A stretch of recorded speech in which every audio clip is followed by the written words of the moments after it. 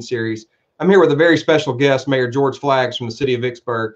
This is going to be a good conversation, and we won't finish as quickly as we do sometimes. So I encourage you viewers to please bear with us or come back maybe at your convenience to watch our recording. Mayor, thanks for being with us today. Well, thank you, and thanks for the opportunity, and thanks for what you're doing, making certain that the information gets out there into the public, and great to be here. Well, that's our goal. You know, I've got to share with our viewers a little bit about what we were talking about before we went live. It's surely gratifying to see life come full circle, and our viewers wouldn't know it, but you and my dad were in school together in Vicksburg in the 1970s, and you know my extended family in Vicksburg today, so it's a special thing to be able to connect with you, and I really appreciate you taking time. And speaking of my dad, point of personal privilege here, it's his birthday, so Dad, if you're watching, happy birthday. Now, as we move into this conversation. And from me too, happy birthday. What's that? I said from me too, happy birthday. Oh. Well, he'll appreciate that. I want to pull the curtain back a little bit on how our city leaders are making decisions about what to do around COVID-19. You were an early adopter of precautionary measures. Would you tell us a little bit, tell our viewers a little bit about some of those early steps you took to mitigate the spread of COVID-19?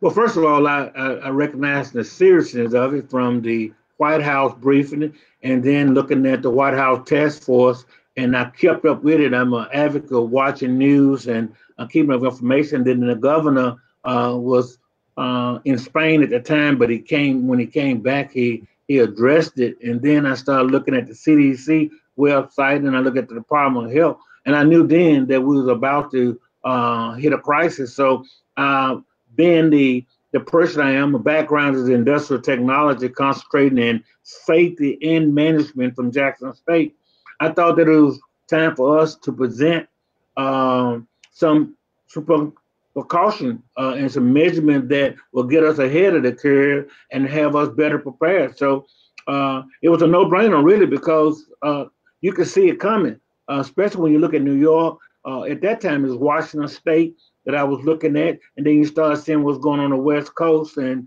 there was all kind of data out there. So I just started saying, look, we need to be proactive. So let's get out ahead of this.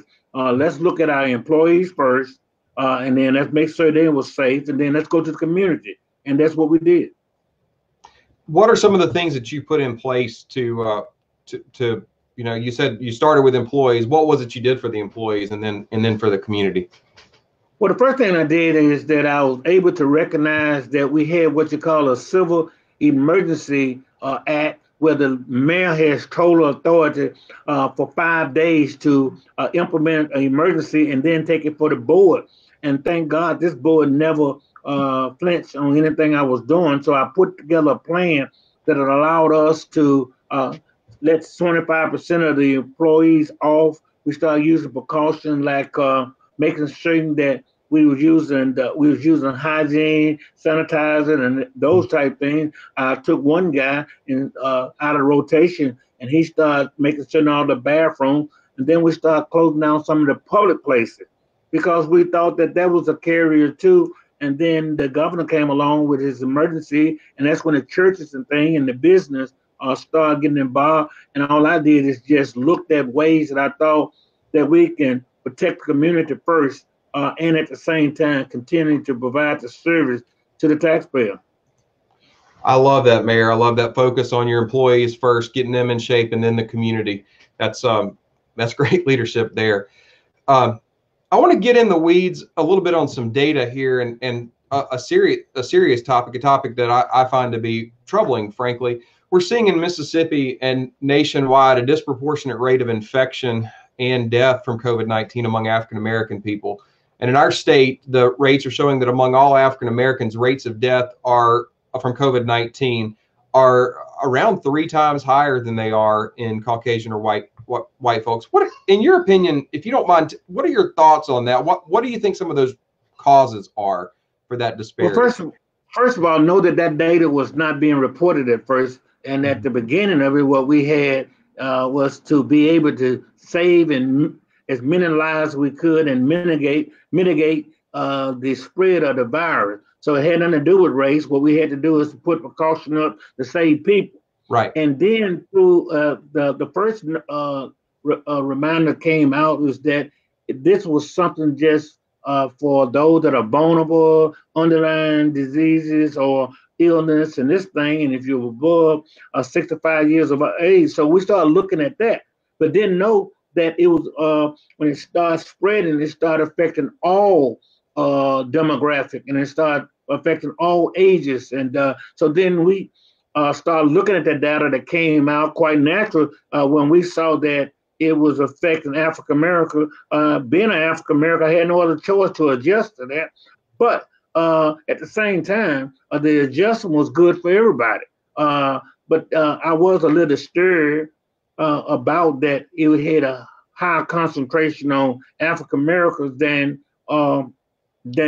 any other race. But that's not because of their African American. It's because they were the highest population with the most critical illness. And if you look at Mississippi, you look at Louisiana, you look at the demographic, and you look at the disparity, healthcare disparity, quite natural. But then it started going to New York, going to California. Then you start looking at the data. Then this disease was just taking over all of the community. And your hotspot became New York City, Buffalo, Detroit, Chicago, San Francisco. So quite natural, we had to act accordingly, but it was nothing we can do because of the fact is that it was attacking those that had been underserved, the population. So what we had to do then is just try to mitigate it, and do the best we can to make sure that there was a priority on that race if we could, in terms of for the ventilators and for the testing and everything. But for the most part, it is unfortunate that it affected us more so than any other race. But I'm confident that we're going to learn from this. And hopefully, not only just in my state, but in this whole country, we start looking at healthcare as a whole and look at the whole human aspect of healthcare and not based on race. Healthcare should be, in my opinion, a right. It should be a privilege to anybody. I don't represent healthcare for all because I don't think we can universally provide healthcare to everybody. I don't think we can afford it based on my experience in the legislature, but we can certainly make certain that healthcare is more accessible and affordable so that we can begin to erase some of the disparity as it relates to healthcare. Well, that's my hope, that this gets our attention and that it does shine the light on some of the disparities that we have, and we can move the ball forward a bit in this fight and in this game of life. It's not that it just is really unfortunate that we see such stark disparities. What are some of the responses you've seen to COVID-19 across the community, and do you think? You mentioned that the way the news rolled out and our data that we got, and that might not have, it might be just now that the data is really kind of shedding light on what's really going on underneath. Did that have an effect on the African American community and the belief about how serious this was, or is it what might have been going on there? I don't think the data would have prevented anything. I think the data just revealed how it's affecting people. The data was good so that you could track the number of people going into your hospital, the number of folks that were getting the case, and from the community in which they was getting. So CDC and the White House task force and our governor and the Department of Health have done a great job on providing the information. But regardless, I don't think it's nothing the data would have done to prevent it. I think the data just tracked the reality of what was happening. And so because of that, we had to strategize and refocus on what was going. And so it didn't say that if you was African American, you get a priority over a ventilator versus somebody that's a Caucasian or Caucasian. Right. You still had these healthcare protocol where you had to serve the people as best you could.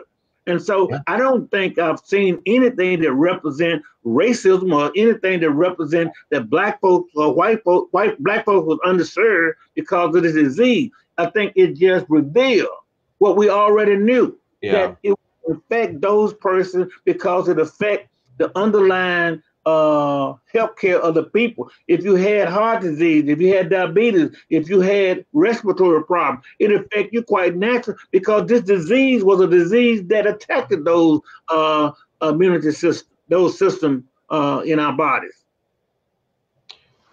Good points, Mayor. Good points, and I think you're hitting the nail on the head that it's really uncovering what already existed. I mean, at least that's what I'm thinking may be going on, and so I think we're singing from the same sheet of music on that. And I say this, I say something else to that.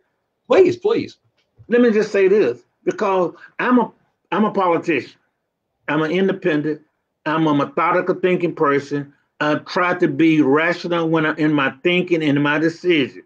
The last thing that I would want these statistics to do is to divide us up in a racial fight or political fight. It's not necessary. What I want these statistics to do is allow all of us, Democrat, Republican, black and white, men and women, to understand this data, assess this data, analyze this data, and let's improve. Let's learn from this. Out of everything bad that I've read in the Bible, some good came behind it.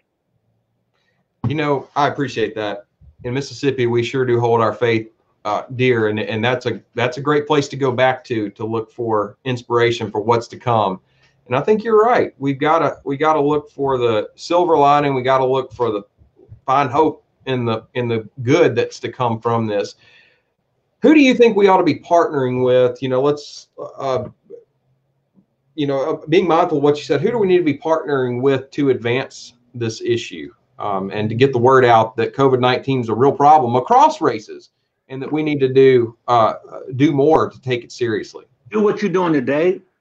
Interview people across the racial lines or across profession and everything, and include everybody in this and have a public discussion like we having about, let's learn from this. Let's don't become so political divisive that we turn on each other. Let's just learn from this and move forward. And I think under the guidelines of the CDC, the White House task force, and I've seen what Congress are working together now better than ever.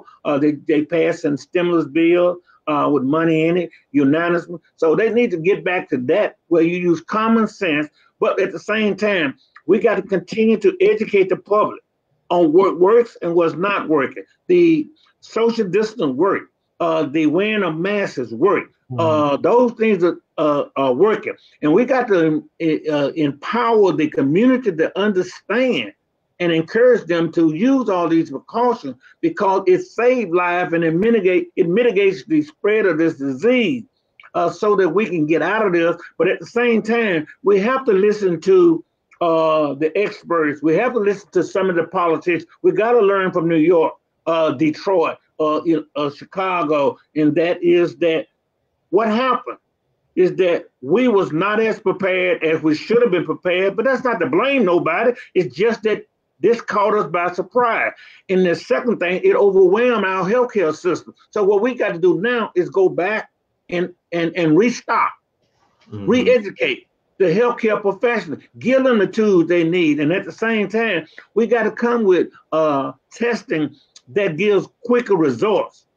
We got to come up with a vaccine that if this come back again, we are prepared for it. We can't let this divide us. We have to let this bring us together with a common idea and approach on how we going to do it. America is better than always being divisive when something happens. This has been the greatest crisis of my career, the greatest crisis of my life, and I'm 67 years old. So what I'm simply saying is, just like we learned from Pearl Harbor, just like we learned from the Spanish flu, just like we learned from AIDS, just like we learned from other disease, let's learn from this and make certain that the United States will be prepared better than ever before. And let's learn. I tell folks, I'm an old athlete. You learn more from losing than you do from winning. Well, we're not going to lose this battle, but I think we're in the fight for our life right now. As a literally, I think we're turning the corner, though. We are. I think we're in a fight, and it's unfortunate that in order to get out of this battle, a lot of lives been lost. But you're right at 43,000 people that died as a result of this. But guess what?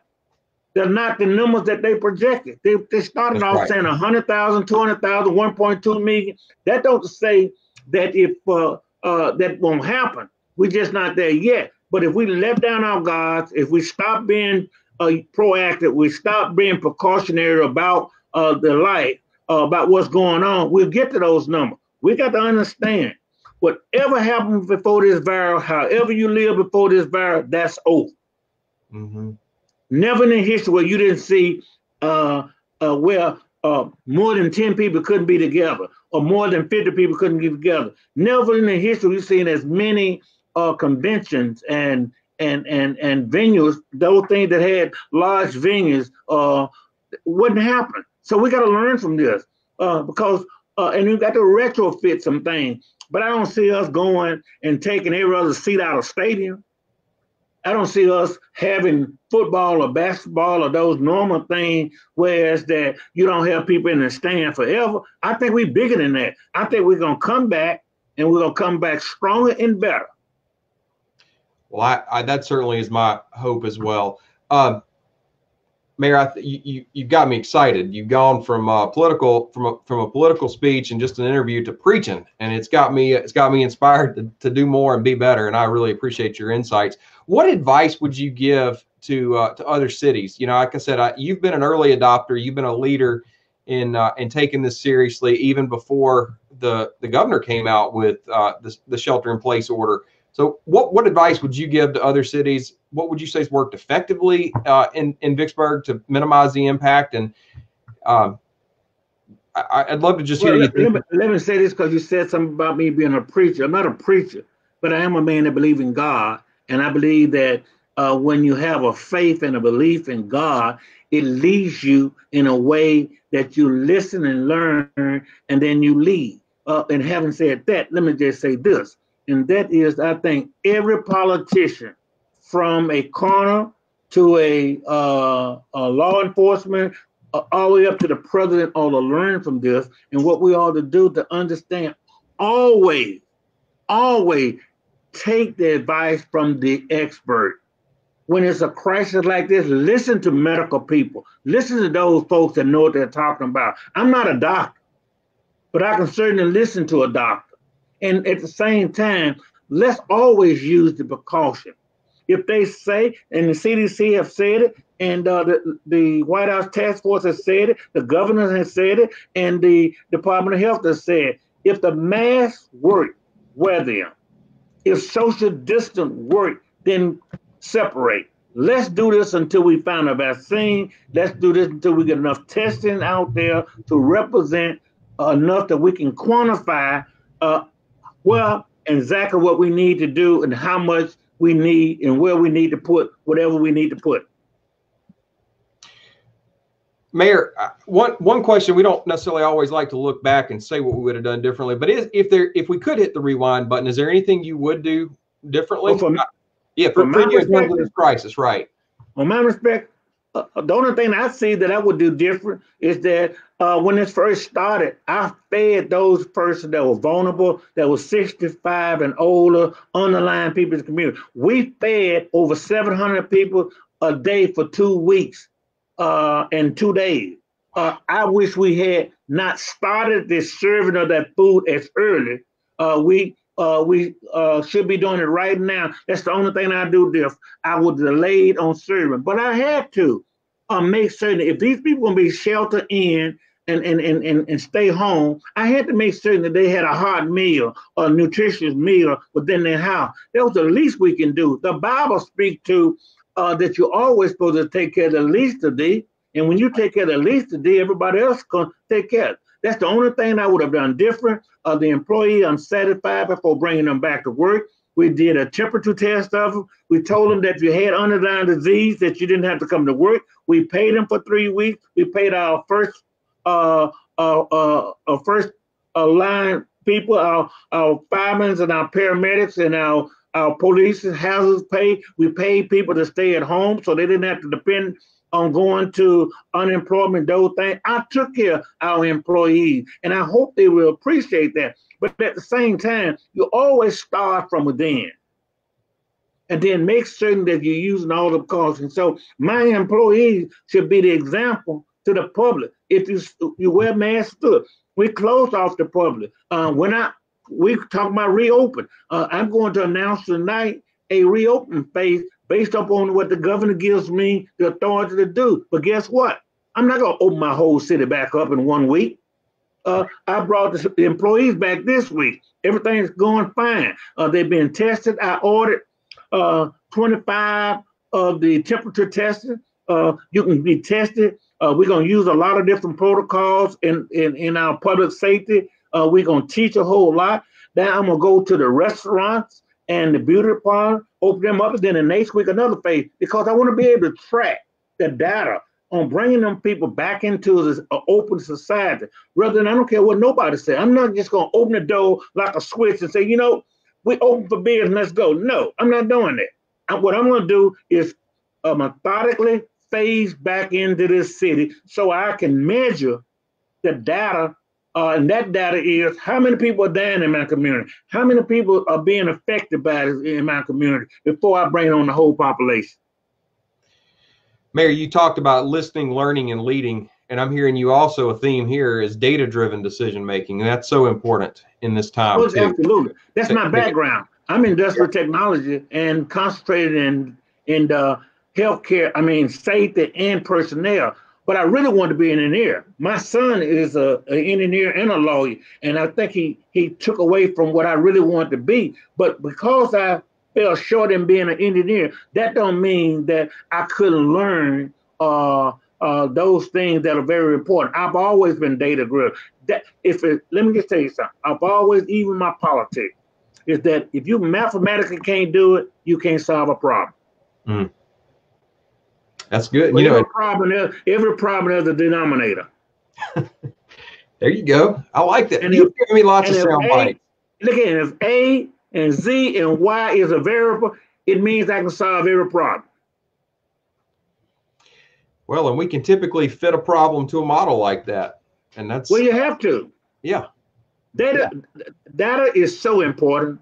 And that's why we need to collect it. That's why I try to read a lot of data. And I didn't just create all this myself. I watched what New York was doing. I watched what Washington State was doing. When I saw San Francisco with 40 million people send 7 million people home, I knew then we had a crisis. Mm-hmm. I didn't have to wait on the president. I don't have to blame the president. I had to be proactive. Yeah. I had to err on the side of caution and not on the side of blaming nobody. I don't blame nobody. All I want is the opportunity to get out of this and let the experts, the healthcare providers, rethink what we're doing, and let's be better prepared if this comes back. Well, Mayor, I'm taking away from this. You're talking about this from a city leader's perspective, but families have leaders, churches have leaders, businesses have leaders. And so I think what the point you just made about you as a city leader didn't have to wait on the president or the governor to lead.